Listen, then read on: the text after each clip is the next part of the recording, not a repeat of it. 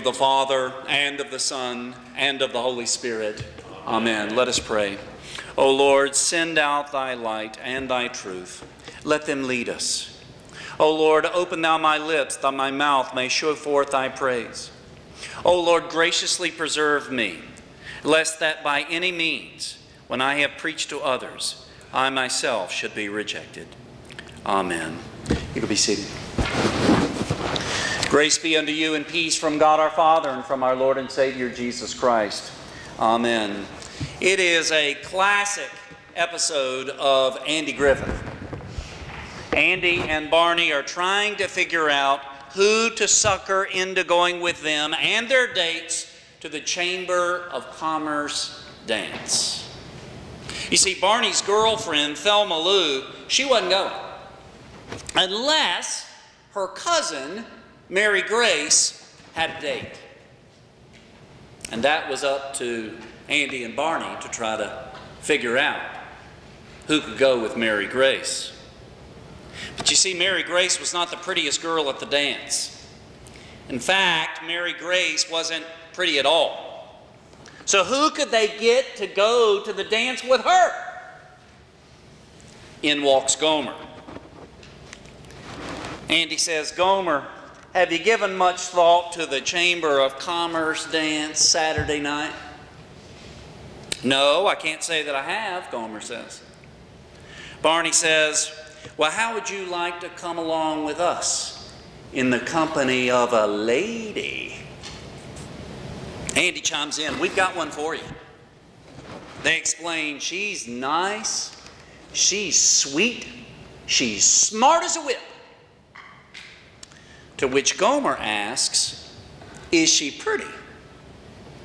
Nice, they reply. Very nice. You know, coming out of the world of American evangelicalism, this is what I've often observed about us Lutherans. And don't kid yourself. We are the ugly girl at the dance. Just accept it. We are Mary Grace. I mean, we just sang it this morning where, though with a scornful wonder the world sees her, namely the church, oppressed, by schisms rent asunder, by heresies distressed. Boy, we've got the character, meaning the doctrine. But when it comes to looks, to that which the world sees, that which the world values, we're like Mary Grace. We aren't the prettiest thing in town. We are not hip. We are not cool. And this seems to be why most folks just walk on by without even acknowledging that we're here. But that's okay. That is okay. For we know that God hath chosen the foolish things of the world to confound the wise, and God hath chosen the weak things of the world to confound the things which are what? Which are mighty.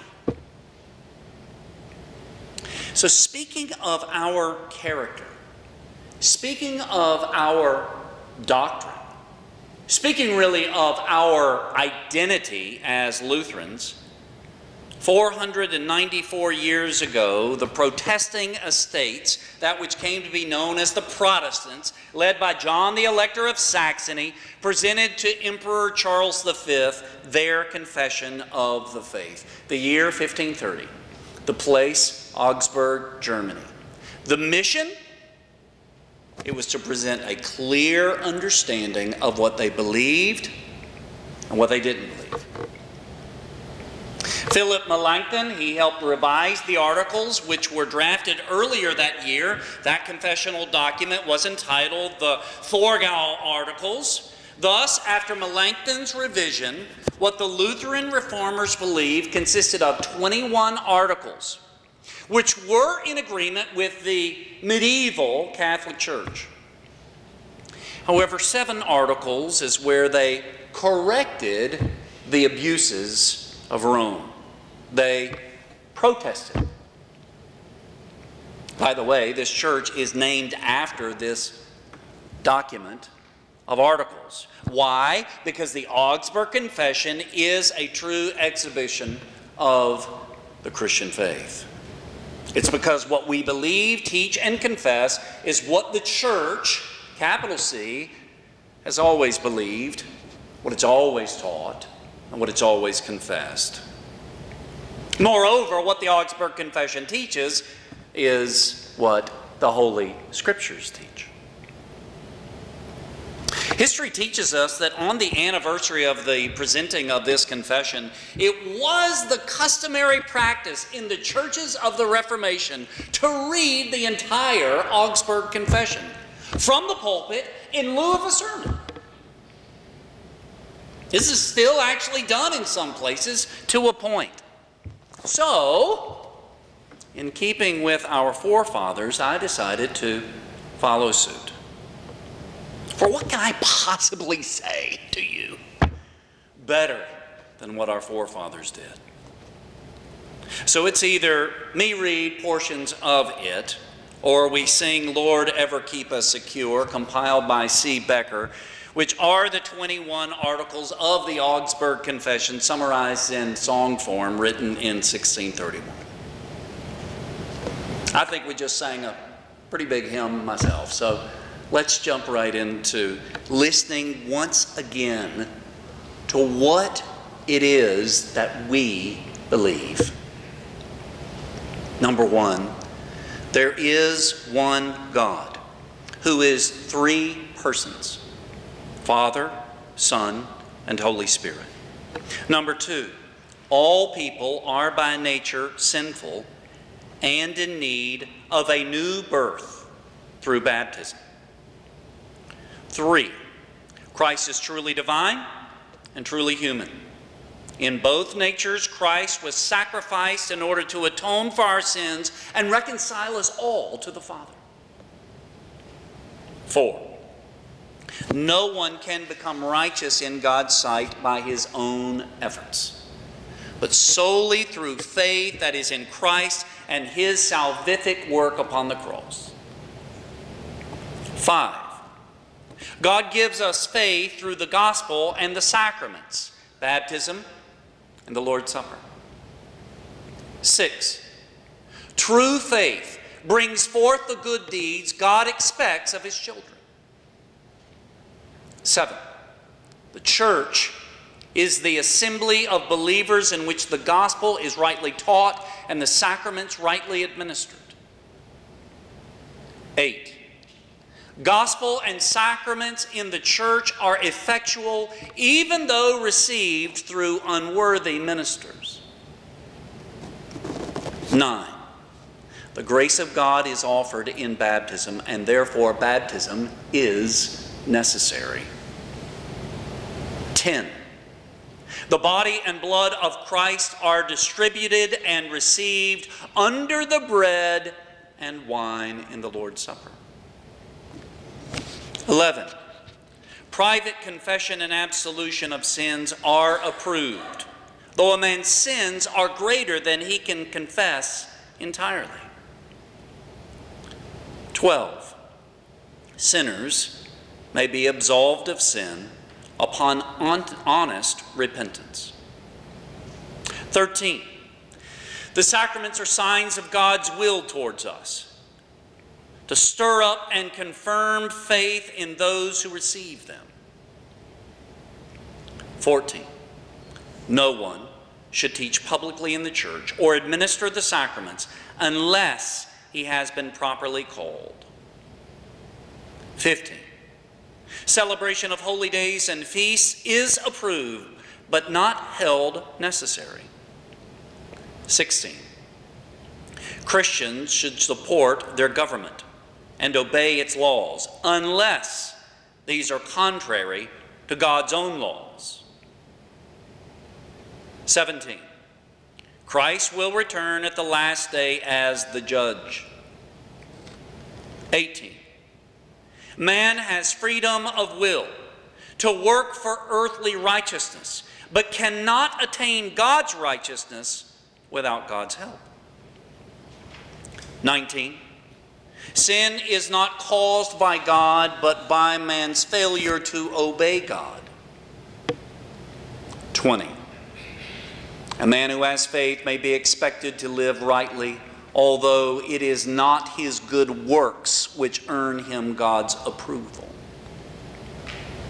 21.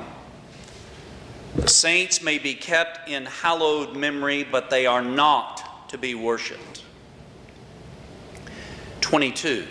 Both Christ's body and blood are to be given to communicants in the Lord's Supper. 23. Priests are allowed to marry. 24. Holy Communion is to be celebrated reverently, not as a new sacrifice for sin, but for strengthening of faith. 25. Confession of sin is a proper means of preparation for receiving communion. 26. Observance of holy days, fasts, rites, and attire are not essential to Christianity and must not be compulsory. 27. God is not pleased by men and women who flee into monasteries and convents as though to become righteous by their own works. 28. The church is not to rule the state or make laws governing men's consciences in religious practices unless these laws already exist in God's Word.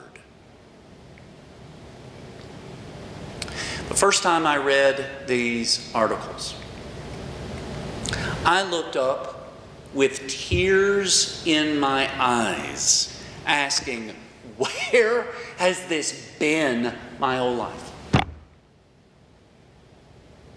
For in all of my theological studies, in all of my classes, in all of my books that I read and lectures that I heard, not to mention all of the conversations I had with professors, seminary professors, not to mention all of the conversations I had with fellow colleagues, i.e. pastors, these articles were never referred to in my American evangelical world.